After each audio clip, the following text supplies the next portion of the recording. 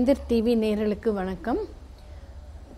தாயின் மடியின் வாயிலாக உங்களுக்கு பல விஷயங்கள் சொல்லின்னு இருக்கேன். இப்போது உங்களுக்கு சோதனை குழாய் குழந்தைன்னா என்ன, எப்படி, யார் கண்டுபிடிச்சாங்க, அதை பற்றி சொன்னேன். இப்போ மேலும் யாருக்கெல்லாம் சோதனை குழாய் குழந்தை பொருந்தும், ஏன் அந்த மாதிரி ஒரு நிலைமை ஒருத்தருக்கு வருது, அதை பற்றி சொல்ல போகிறேன். ஓகே. இப்போ அந்த காலத்தில் 12-14 இயர்ஸ்க்குள்ளேயே கல்யாணம் பண்ணிப்பாங்க. உடனே வாழ்நாள் ஃபுல்லாக 1.5 வருஷத்துக்கு ஒரு தரம் குழந்தை பெற்றுட்டே இருப்பாங்க. இப்போ அந்த நிலை மாறி 4 சுவற்றுக்குள்ளே இருந்த பெண் வெளியில் வர ஆரம்பிச்சிட்டான். ஆணுக்கு சரி சமமாக வேலையும் செய்கிறாங்க, எல்லா விதமான வேலையும் செய்கிறாங்க. ஸோ அதனால் என்ன ஆகுது, உங்களுக்கு இந்த மனமாகும் நாள் தள்ளி போகிறது. அதே சமயம் நம்ம பாப்புலேஷன் எக்ஸ்ப்ளோஷன், ஜனத்தொகை ரொம்ப ஜாஸ்தியாகிறதுனால நெல் பயிர் வளர்கிற இடம்லாம் இப்போ மாறி பில்டிங்ஸ் கட்டடமாக மாறின்னு வருது. அதே மாதிரி 2 பேரும் உழைச்சாதான் கம்ஃபர்டபுள் வாழ்க்கை வாழ முடியும்ங்கிறதுனால கணவன் மனைவி 2 பேரும் வேலைக்கு போக வேண்டியிருக்கு. அதை தவிர்த்து பெண்ணோட மன வயது கூடின்னு போகிறது. அவள் தான் படிக்கணும், தன் குடும்பத்தை அப்பா அம்மாவை காப்பாற்றணும், தான் ஸ்டெபிலைஸ் ஆகணும், செல்ஃப் கான்ஃபிடென்ஸ் வேணும், தன்னால் வாழ்ந்து காமிக்க முடியும்னு சொல்லிட்டு பண வசதி இருந்தால் தான் அதனால் சம்பாதிக்கிற அந்த ஒரு வாய்ப்பையும் அவள் தேடிக்கொள்கிறாள். அதுக்கப்புறம் அவள் மென்டலி அண்ட் ஃபிசிக்கலி முதிர்ந்துடுறான். அப்புறம் மேரேஜ் ஆனதும் அவள் திருப்பியும் 2 பேரும் ஒத்து போகிறதா, அது அவங்க சரியாக இருக்கா, ஃபினான்ஷியலி ஸ்டேபிளான்னு சொல்லி செக் பண்ணுறதுக்கு 1 வருஷம் ஆகிடுறது. ஸோ அந்த சமயம் வயது இன்னும் கூடுறது. கரெக்டாக மேரேஜ் ஆன இயர்ஸ் நான் சொல்ல போனால் ஹஸ்பண்ட் ஒய்ஃபுக்கு பெஸ்டஸ் 21 to 26, ஆம்பளைக்கு வித்தின் 30 மட்டும் நல்லது. ஏன்னா ஃபியூ இயர்ஸ் ஓல்டாக இருக்கணும். இப்போ எல்லாம் சரிசமமாக தான் கல்யாணம் பண்ணிக்கிறான். ஏன் இந்த மாதிரி பண்ணாங்கிறதுக்கும் ஒரு காரணம் இருக்குது அந்த காலத்தில். ஏன்னா பெண்களுக்கு வயது சீக்கிரம் கூட்டிடும். Same age பண்ணுறச்சே at one stage கணவன் மனைவி brother sister, elder brother sister மாதிரி கணவன் மனைவி இருக்கிறதுலேருந்து அவங்க பெண் அக்கா மாதிரி ஆகிடுவா, அப்புறம் அம்மா மாதிரி ஆகிடுவா, அப்புறம் பாட்டி மாதிரி ஆகிடுவா. அதனால் பெண்கள் சீக்கிரம் ஃபேஸில் வயது காமிச்சிடுங்கிறதுனால 10 வயது வித்தியாசத்தில் அந்த காலத்தில் மேரேஜ் பண்ணினாங்க. ஸோ எல்லாத்துக்கும் அந்த காலத்தில் பண்ணுற உன்னொன்றுத்துக்கும் காரணம் இருக்குது. அதனால் இப்போ தள்ளி போடுறதுனால இவங்க திருப்பியும் ஃபஸ்ட்டு ஒரு வேளை ப்ரெக்னென்சி பை ஆக்சிடெண்ட் ஆகிடுச்சுன்னா அதை பல பேர் அபார்ஷன் பண்ணுறாங்க. இந்த அபார்ஷன் பண்ணுறது தான் ஃபஸ்ட்டு காரணம் கரு இணை குழாய் அடைப்புக்கு. அந்த காலத்தில் இப்போ நவீன மருத்துவம், மெடிக்கல் டெர்மினேஷன் ஆஃப் ப்ரெக்னென்சி எல்லாருக்கும் லைசன்ஸ் இருக்குது, பண்ணலாங்கிற பட்சத்தில் அபார்ஷன் ரொம்ப சேஃபு. ஆனால் 10 வீக்ஸ் 11 வீக்ஸ்க்குள்ளே ரொம்ப சேஃபு. அண்ட் அவ்வளோ தூரம் ஆக்சுவலி அபார்ஷன் பண்ண வெயிட் பண்ண வேண்டாம். மாதவிடாய் தள்ளி பண்ணாலே மாத்திரை சாப்பிட்லாம். அண்ட் சாக்கு கர்ப்பப்பையில் கரு பதிஞ்ச இடம் தெரிஞ்ச உடனே மென்ஸ்ட்ரல் ரெகுலேஷன் உங்களுக்கு ஏற்கனவே நான் சொல்லியிருக்கேன், ரொம்ப ஈஸியாக ரத்த சேதம் இல்லாமல் பண்ணிடலாம். பட் ஏன் கடவுள் கொடுத்த ஒரு பிரசாதத்தை நம்ம கரு சிதைவு பண்ணணும். ஸோ நீங்கள் மேரேஜ் ஆகிட்டு ஃபேமிலி பிளானிங் பண்ணுறச்சே கர்ப்பத்தடை மாத்திரை சாப்பிட்ணுன்னு சொல்லியிருக்கேன். ஸோ கரு இணை குழாய் அடைப்பு ஃபஸ்ட்டு அபார்ஷன் பண்ணுறதுனால ஆறுது. அதை தவிர்த்து பெல்விக் இன்ஃப்ளமேட்டரி டிசீஸ். ஸோ இவங்களுக்கு சோதனை குழாய் குழந்தை தான். டிபி டியூப்பில் அஃபெக்ட் பண்ணால் கூட ஒன்லி டெஸ்ட் டியூப் பேபி, இதுக்கு வேறு வழியே கிடையாது. ஸோ இங்கே போகிறது அங்கே போகிறது, அப்புறம் உயிரணுக்கள் செக் பண்ணுறது, லாப்ரோஸ்கோபி பண்ணுறது, உயிரணுக்கள் செக் பண்ணுறது, இதெல்லாம் கரெக்டு. பட் ஒன்ஸ் கரு இணை குழாய் பாதிப்பு ஏற்பட்டிருக்கு, இன்னொரு எக்ஸ்ரேன்னு எடுப்பாங்க, ஹெச்எஸ்ஜின்னு. அது சரியான சுகாதார நிலையில் எடுக்கலைன்னா அதுவே மோசமான பெல்விக் இன்ஃப்ளமேட்டரி டிசீஸ் அது ஆரம்பித்து கரு இணை குழாய் அடைப்பட்டுரும். அதனால் எக்ஸ்ரே எடுத்துட்டா கூட ரொம்ப சுத்தமான சூழ்நிலையில் தான் எடுத்துக்கணும். இந்த மாதிரி பேஷண்ட்ஸ்க்கு ஒன்லி சோதனை குழாய் தான் பண்ண முடியும். இன்னொன்று எண்டோமெட்ரியோசிஸ் சொல்லுவோம். அதாவது கர்ப்பப்பை வயிற்றில் வர அந்த சுவர் கருணை குழாய் வழியாக வெளியில் செந்துடுது. எண்டோமெட்ரியோசிஸ்னால் நம்ம மென்ஸ்ட்ரேஷன் வரைச்சே பிளட்டு தானே வெளியில் வருது. அது திறந்திருக்கிற கரு இணை குழாய் வழியாக வயிற்றுக்குள்ளே விழறிச்சே முக்கால்வாசி பேருக்கு அது உடம்போட அப்சர்வ் ஆகிடும். நம்மளோட பாடி சக்தி அதை உடம்புல ஈர்த்துக்கும். பட் சில பேருக்கு அது ஜாஸ்தியாக விழறிச்சே அது எல்லா இடத்துலையும் வளர ஆரம்பித்து கருவகத்துலேயும் வளர ஆரம்பித்து மாதவிடாய் வரும்போது அது இரத்த கட்டியாக மாறி பரவேண்டியே இருக்கும். அந்த கருமுட்டை இருக்கிற அந்த கருவகத்தில் அழிச்சுட்டே வரும், முட்டையெல்லாம் அழிஞ்சுட்டே வரும். ஒரு ரூமில் ஒருத்தரை தள்ளி நம்ம எல்லாரையும் அடிச்சுட்டே இருந்தால் பின்னால் உள்ளவங்க இறந்து போயிடுவாங்களா மூச்சு திணறி, அதே மாதிரி கருமுட்டையும் அழியும். ஸோ இந்த மாதிரி ஒரு வியாதி. இன்னொன்று கர்ப்பப்பையில் கட்டி, ஃபைப்ராய்டு சொல்லுவோம். இந்த ஃபைப்ராய்டு கட்டியும் அந்த இந்த அந்த endometriosis, chocolate cyst of the ஓவரிங்கிறது ரெண்டுமே பெர்மனண்ட் நிவாரணம் கிடையாது. இது நம்ம உயிரோடு இருக்கும் மட்டும், மாதவிடாய் வந்துட்டே இருக்கிற மட்டும், கருவகம் செயல்பட்டு கொண்டே இருக்கிற மட்டும் இது வந்து கொண்டே இருக்கும். அதனால் ஒரு பெரிய கட்டி உள்ளவங்களுக்கு கட்டி எடுத்துட்டா மறுக்கட்டி வராமல் போகலாம். பட் பல கட்டி உள்ளவங்களுக்கு அந்த மலரோட விதை அது சின்ன சின்ன செடி பக்கத்தில் வளர்ந்துட்டே இருக்கும்ல, அதே மாதிரி பல கட்டி உள்ளவங்களுக்கு கட்டி வளர்ந்துட்டே இருக்கும். ஸோ நீங்கள் இந்த எண்டோமெட்ரியோசிஸுக்கோ இல்லைனா இந்த கட்டிங்களுக்கோ ட்ரீட்மெண்ட் எடுக்கும்போது சேம் டைம் உடனே முடிஞ்ச கையோட குழந்தைக்கும் ட்ரீட்மெண்ட் எடுத்துக்கணும். நீங்கள் கட்டி எடுத்தாச்சு இனிமேல் வராதுன்னு சொல்லி விட்டுட்டிங்கன்னா திருப்பியும் பெரிய கட்டி வரும்.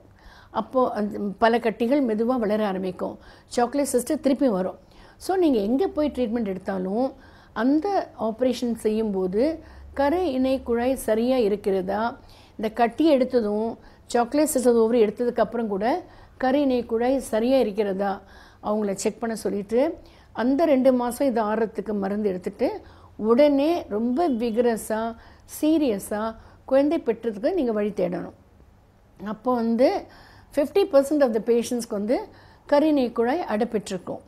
அப்படி இருக்கும் பட்சத்தில் நீங்கள் ஐயோ இன்ட்ராயூட்டர் இன்செமினேஷன் பண்ணிக்கிறேன், குறுக்கு வழியில் எனக்கு தானாக நிற்கணும், அந்த மாதிரிலாம் நீங்கள் நினச்சி டயத்தை வேஸ்ட் பண்ணிங்கன்னா ஆப்ரேஷனே பண்ணாத மாதிரி இதே வியாதி திருப்பி உங்களுக்கு இருக்கும். ஸோ எண்டோமெட்ரியோசிஸ் கர்ப்பப்பை உள்வரி ஜவ்வு வெளியில் சிந்தின நிலை இருந்தால் நீங்கள் ட்ரீட்மெண்ட் பண்ணிவிட்டு இதுக்கு பர்மனன்ட் க்யூர் கிடையாது. உடனே குறுக்கு வழியிலையோ நேர் வழியிலையோ, குறுக்கு வழினா நான் இன்ட்ராயூட்டர் இன்செமினேஷன், நிறைவுனா டெஸ்டி பேபின்னு சொல்கிறேன், ஏதோ ஒரு விதத்தில் சீக்கிரம் குழந்தை பெற்றுக்க பார்க்கணும். அதே மாதிரி ஃபைப்ராய்டு கட்டி எடுக்கிறச்சே கூட சீக்கிரம் குழந்தை பெற்றுக்க நீங்கள் பார்க்கணும். அதுமாதிரி பெல்விக் இன்ஃபர்மேட் டிசீஸ் கருணை குழாய் அடிபட்டிருந்தாலும் சீக்கிரமாக எந்த விதத்துலேயும் குழந்தைய பெற்றுக்கணும். அதே மாதிரி பல பேர் என்ன பண்ணுறாங்க, கட்டி எடுத்துகிட்டு விட்டுடுறாங்க. அப்புறம் 2-3 வருஷம் கழிச்சு திருப்பியும் வயத்தை கழிச்சு கட்டி எடுக்கிறாங்க, திருப்பியும் எண்டோமெட்ரியோசிஸ் வியாதி பண்ணுறாங்க. அப்புறம் எல்லாம் போயிட்டு 38-40 வயசுக்கிட்ட வயதில் 2 தடவை கீழ்ச்சி லேப்ரோஸ்கோபியாக எடுத்துகிட்டு அந்த கருவத்தில் ஓட்டை போட்டு ஓவரியன் ட்ரில்லிங் பண்ணிவிட்டு எல்லாம் பண்ணிவிட்டு டாக்டர் எங்களுக்கு குழந்தை வேணும்னு சொல்லி வராங்க. ஸோ இந்த மாதிரி நீங்கள் பண்ணாமல் அந்த வியாதிக்கு அந்த எல்லாத்துக்குமே ஒரு வயது வரம்பு, கருமுட்டைக்கு இவ்வளோ தான். 45 வயசில் என்னோடய பொண்டாட்டியோட குழந்தை தான் எனக்கு வேணும் அப்படின்னு கணவர் கேட்குறாரு. அவளுக்கு எப்படியாவது முட்டையை உற்பத்தி பண்ணி கொடுங்கன்னு சொல்லிட்டு 40 இயர்ஸு, ஆக்சுவலி 35 இயர்ஸ்க்கு மேலேயே 25% டவுன் சிண்ட்ரோம் மங்கோல் குழந்தை பிறக்கிறதுக்கு வாய்ப்பு ஜாஸ்தி. 38 to 40 அது ஆல்மோஸ்ட் 60-70% ஆகுது. And 40 to 45 almost 80% down syndrome. ஏன்னா நமக்கு என்ன வயதோ அதே வயது தான் அந்த கரு முட்டைக்கும். ஸோ அந்த அந்த அந்த அந்த முட்டையில் உள்ள டிஎன்ஏ அதெல்லாம் சிதைந்து அது குறைபாடுள்ள டிஎன்ஏயாக மாறி வயது அதுக்கும் கூடுறதுனால உங்களுக்கு டவுன் சிண்ட்ரோம், அதாவது மூளை மழுங்கிய நிலையில் உள்ள குழந்தைகள் பிறக்கிறதுக்கு சான்ஸ் ஜாஸ்தி. அதே மாதிரி குடித்து ஸ்மோக் பண்ணி ட்ரிங்க்லாம் பண்ணுறவங்க, ட்ரக்ஸ் எடுக்கிறவங்களுக்கு கூட வாழ்க்கைக்கு ஒவ்வாத குழந்தைகள் ஏற்படும். அதே மாதிரி மரபியல் கோளாறுன்னு சொல்லுவோம். சோதனை குழந்தை பண்ணும்போது சில கண்டிஷன்ஸ் இருக்குது. அந்த கண்டிஷன்ஸ் தான் நிவர்த்தி பண்ணதுக்கப்புறம் தான் நீங்கள் சோதனை குழாய் பண்ணிக்கலாம். ஏன்னா சில கிருமியல் பாதிப்பு இருந்தால் நான் ஏற்கனவே சொல்லியிருக்கேன் குழந்தை பிறக்காது. கிளமீடியா, மைக்கோபிளாஸ்மா, யூரிபிளாஸ்மா, அந்த மாதிரி பலவித கிருமிகள் இருக்குது. அதே மாதிரி கணவன் விந்தில் உள்ள உயிர் அணுக்கள் குறைபாடுள்ள விந்துக்களாக இருந்தாலோ அல்லது மரபியல் கோளாறு உள்ள விந்துக்களாக இருந்தாலோ குறைந்த எண்ணிக்கை உள்ளவங்களாக இருந்தால் கூட, எதிர்ப்பு சக்தியில் உள்ளதாக இருந்தால் கூட தானாக கர்ப்பம் நிற்கிறது ரொம்ப கஷ்டம். அப்போ தான் நாங்கள் எக்ஸிங்கிற முறையில் பண்ணுவோம். ஸோ எந்த மாதிரி விதம் எந்த மாதிரியான பேஷண்ட்ஸ்க்கு பொருந்தும்னு நான் சொல்கிறேன். ஸோ இதெல்லாம் முதல்லையே அறிஞ்சு கொண்டு நீங்கள் கரெக்டாக பண்ணிக்கணும். அதே மாதிரி ஓவரியன் ட்ரில்லிங் நான் சொல்லியிருக்கேன். ஓவரி ட்ரில்லிங் யாருக்கு பண்ணணுன்னா இந்த மாதவிடாய் சரியாக வராதவங்க, குண்டாக உள்ளவங்க, ஹேர் வந்தவங்க, அண்டு மாத்திரை சாப்பிட்டா தான் மாதவிடாய் வரும். அந்த மாதிரி சமயத்தில் தான், அதுவும் 30 வயதுக்குள்ளே உள்ள பெண்கள் மட்டும் அதை பண்ணி கொண்டு ஒரு வருஷத்துக்குள்ளே குழந்தை பிறக்கிறதுக்கு வழி பண்ணிக்கணும். அது கருமுட்டை அப்புறமும் வரலைன்னா கூட நீங்கள் உடனே சோதனை குழாய் முறையை நீங்கள் உடனே அடாப்ட் பண்ணிக்கணும். ஏன்னா கருமுட்டை வரலங்கிறச்சே அவங்களுக்கு ஹார்மோன் சக்தி ஜாஸ்தி இருக்குது, ஆம்பளை ஹார்மோன் சக்தி ஜாஸ்தி இருக்குது. அதை டவுன் பண்ணிவிட்டு அப்புறம் நீங்கள் சோதனை குழாய் குழந்தை ஊசி போட்டு பல முட்டை வர வச்சு நீங்கள் பண்ணிவிட்டு மீதி ஜாஸ்தி உள்ள முட்டையை நீங்கள் ஒரே ஐஸில் உரைய வச்சுக்கலாம். ஸோ அந்த சமயத்தில் சோதனை குழாய் குழந்தை அவசியம்தான். அதே மாதிரி ஆண்களுக்கு வந்து ரொம்ப குறைந்த உயிரணுக்கள் இருக்குது, 1-2 அசைவு இருக்குது, ஜெனட்டிக் டெஸ்ட் எல்லாமே நார்மலாக இருக்குங்கிறச்சு அவங்களுக்கு வந்து அந்த ஒரு முட்டைக்கு ஒரு உயிரணுக்கள் சொல்லி இன்ஜெக்ட் பண்ணி, அதுக்கு தான் நாங்கள் இக்ஸின்னு சொல்லுவோம், இன்ட்ராசைட்டோஸ்பெர்ம் ஸ்பெர்ம் இன்ஜெக்ஷன் அர்த்தம். அந்த முறையை பின்பற்றலாம். இந்த மாதிரி இன்னும் பல முறைகள் சோதனை குழாய் குழந்தை முறைகளில் இருக்குது. அது எப்படி யார் யாருக்கு பொருந்துன்னு சொல்லித்தரேன். So next time see you, tell you something more interesting. சரியா? see you next time.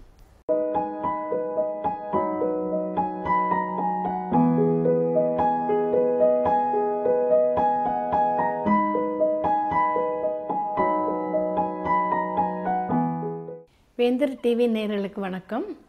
தாயின் மடியின் வாயிலாக உங்களோட பல விஷயங்கள் பேசின்னு இருக்கேன். இப்போ வந்து ஆக்சுவலி சோதனை குழாய் குழந்தை பற்றி உங்களுக்கு சில விஷயங்கள் சொல்லிகிட்டு இருந்தேன்.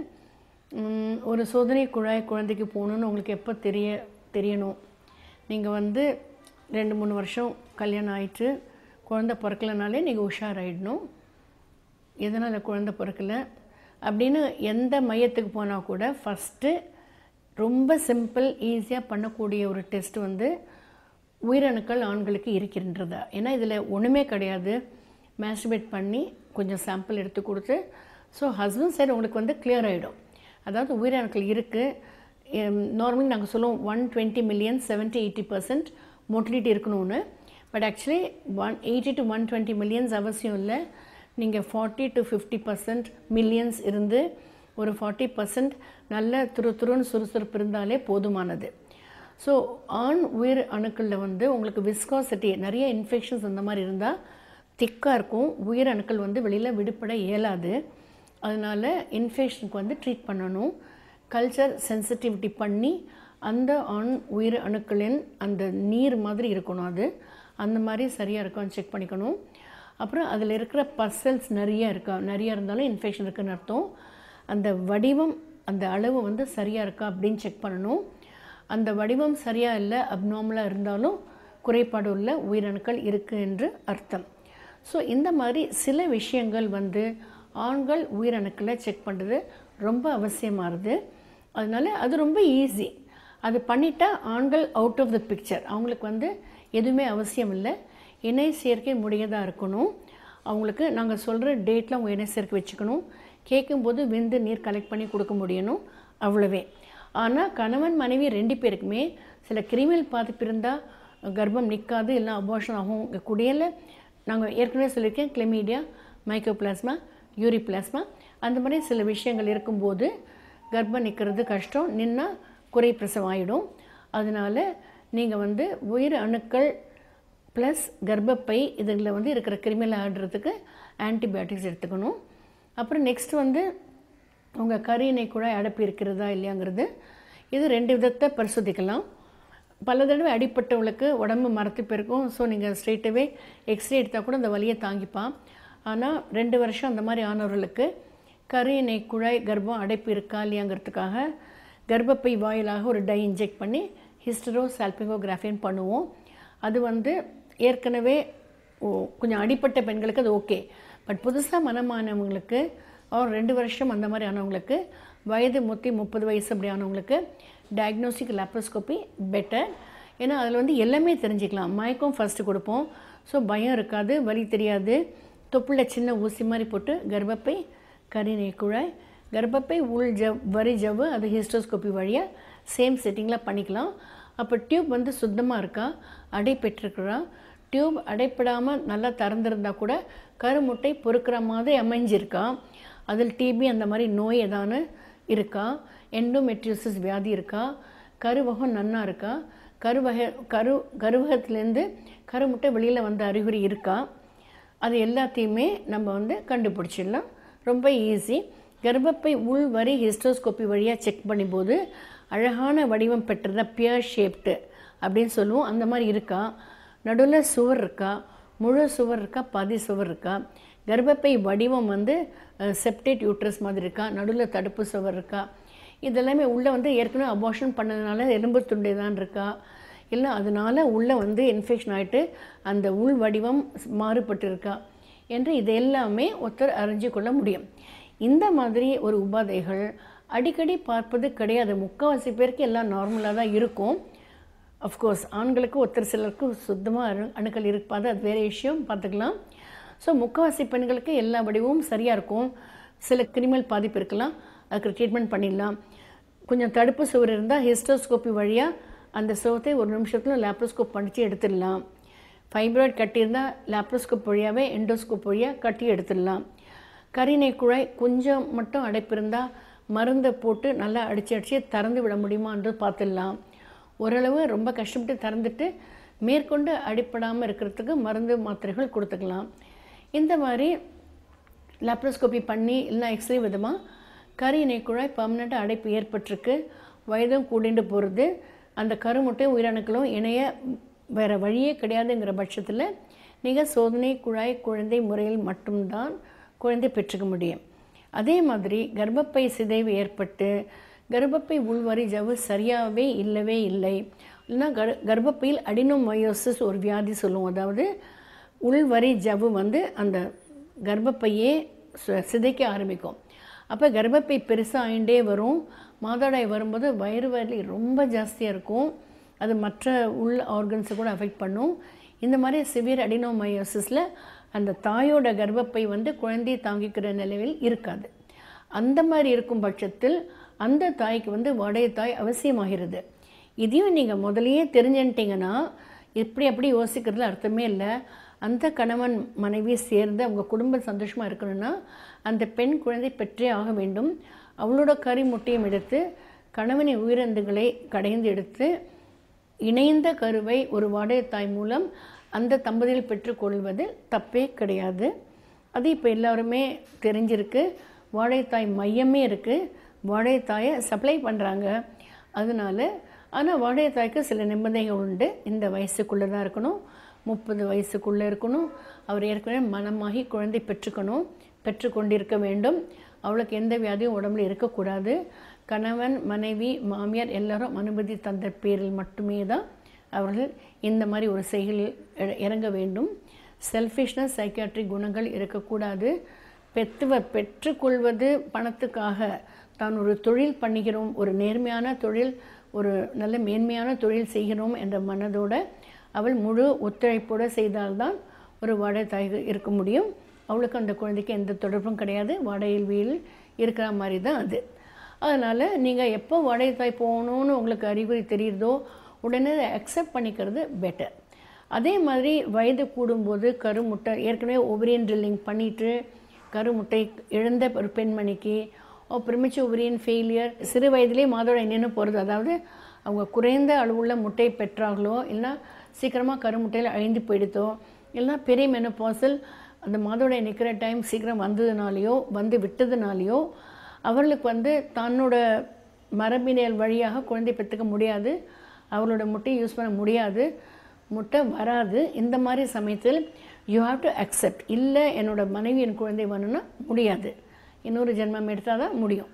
அதனால் இந்த நிலைகளை அக்செப்ட் பண்ணிக்கொண்டு அவர்களை மாதிரி அவங்க இரத்த பிரிவுள்ள மாதிரி ஒரு கருமுட்டை தானமாக பெற்று கணவன் உயிரினங்களை இணைந்து தன்னோட கர்ப்பப்பையிலே ஒரு பெண் வந்து குழந்தை தாங்கிக்க முடியும். So you have to accept. எங்கே எக் டொனேஷன் எடுத்துக்கொள்ளணும், எங்கே உயிரணுக்களை மாற்ற வேண்டிய நிலைமை, மரபியல் கோளாறுனால அந்த கணவன் வழியாக அந்த பெண்ணுக்கு குழந்தை பாக்கியம் கிடையாது, ஆர் குழந்தை நின்னால் கண்டிப்பாக வாழ்க்கைக்கு உவாத குழந்தையாக இருக்கும். அதர்வைஸ் குழந்தையை பிறக்காதுங்கிற பட்சத்தில் அந்த ஆண்கள் வந்து கல்யாணம் ஒரு காலத்தில் பண்ணினாங்க, இப்போ அவங்களுக்கெல்லாம் தெரியுது அப்படி பண்ணக்கூடாது என்று. அந்த மாதிரி ஒரு ஆண் வந்து பெருந்தன்மையாக தன் மனைவிக்கு வேறு ஒருவருடைய உயிரணுக்களை எடுத்து அவரோட குரூப்பு அவரோட கலர் அந்த மாதிரி பார்த்து அந்த கருமுட்டையோட ஆர்டிஃபிஷியலாக எக்ஸி மூலம் இணைந்து அல்லது ஒரு கடைந்து எடுத்த உயிரணுக்கள் ஒரு சொட்டு அவங்க கருமுட்டை உடைந்து கர்ப்பப்பையில் நுழையும் நேரத்தில் யோனிக்குழாய் வழியாக எங்களை செலுத்த அனுமதிக்க வேண்டும். இந்த மாதிரி பல விஷயங்களில் கணவன் மனைவி ஒத்துழைப்பு இருந்ததுன்னா அவர்கள் வந்து சந்தோஷமாக இருக்க முடியும். எல்லோரும் சோதனை குழாய் ரொம்ப விலை ஜாஸ்தி, அதில் சக்ஸஸ் அவ்வளோ கிடையாது எல்லாம் தெரிந்து கூட எல்லா இடத்துலையும் சோதனை குழாய் மையம் தடுக்கி விழுந்த முன்ன டீ கடைம்போ மெடிக்கல் டாக்டர் கிளினிக்கும்போ இப்போ சோதனை கூடத்தில் வாசல் தான் போய் விழுவீங்க. ஸோ நீங்கள் போகிற இடம் வந்து கரெக்டாக இருக்கா என்று ஆராய்ந்து அங்கே எவ்வளோ பேர் குழந்தை பெற்றிருக்காங்க, அது ரிஜிஸ்டர்டு மையம் தானா, அங்கே அவங்களோட பர்சன்டேஜ் ஆஃப் சக்ஸஸ் அங்கே இருக்கா, அதுக்கு அத்தாட்சி இருக்கா, ரெக்கக்னைஸ் சர்டிஃபிகேட் இருக்கா, எல்லா வசதியும் இருக்கா, அவங்களோட குழு இருக்கா, எல்லாத்தையும் அறிந்து கொண்டு நீங்கள் போகணும். போகிறச்சா ஏன் அவங்க அவ்வளோ விலை ஜாஸ்தினா அதுக்கு யூஸ் பண்ணுற இன்ஜெக்ஷன்ஸ் வந்து ரொம்ப கஷ்டப்பட்டு உற்பத்தி பண்ணக்கூடிய ஊசிங்க, அது விலை ஜாஸ்தி. அப்புறம் அல்ட்ராசவுண்ட் ஸ்கேன் வந்து மிஷின் பல லட்சம், அது யூஸ் பண்ணணும். சோதனை குழந்தை மையத்தில் பல விலை ஜாஸ்தி சாமான்கள் அது உள்ளே இருக்குது. அதில் ஒரு 10-15 பேர் கண்டிப்பாக, ஒரு 10 people 15 people பர்மனெண்ட்டாக அதில் தேர்ச்சி பெற்றவர்களாக எம்ப்ரியாலஜிஸ்ட்லேருந்து அல்ட்ராசோனாலஜிஸ்ட்லேருந்து டாக்டர்லேருந்து அந்த விந்து நீரை கடைஞ்சி பண்ணுற பயாலஜிஸ்ட்லேருந்து கல்ச்சர் மீடியம் ப்ரிப்பேர் பண்ணுற பயோகெமிஸ்ட்ரிலேருந்து எல்லாரும் சிறந்த நிபுணராக தேர்ச்சி பெற்றவராக ஒரு சோதனை குழாய் குழுவில் பல வருடம் வேலை செய்து பயிற்சி பெற்றவர்களாக இருக்க வேண்டும். அது மட்டும் இல்லை, அந்த பயிற்சி இருந்தால் மட்டும் போகாது, அவங்களுக்கு மனதபிமானம், அதாவது ஒருத்தங்க கஷ்டப்படுறாங்க, அவங்களுக்கு நம்ம உதவி பண்ணுறோம், பணமே பிரதானம் கிடையாது, சேவையும் செய்ய வேண்டும் என்ற மனப்பான்மை அவங்களுக்கு இருக்கணும். அந்த இடத்துல வந்து வி ஹாவ் கரிமில பாய், அதாவது கார்பன் டை ஆக்சைடு ஒரு ட்ரிபிள் கேஸ் சொல்லுவோம், nitrogen oxygen and carbon di oxide இதெல்லாம் சேர்ந்து கலந்து, அதுதான் நம்ம வயிற்று வடிவத்தில் அங்கே இருக்குது. அந்த இடத்துல தான் அந்த குழந்தை வந்து இணைந்து செயல்பட முடியும். ஸோ அந்த மாதிரி ஒரு கார்பன் டை ஆக்சைடு இன்குபேட்டர் மற்றும் எங்களுக்கு வந்து சுத்தமான காற்று சூழ்நிலை, அது வந்து லேமினா ஃப்ளோன்னு சொல்லுவோம். அதுக்குள்ளே வந்து சில இன்ஃபெக்ஷன்ஸு அதோ டஸ்ட் எதுவுமே போகாது, அது அடியில் தான் நாங்கள் எக்கெல்லாம் ஹேண்டில் பண்ணுவோம்.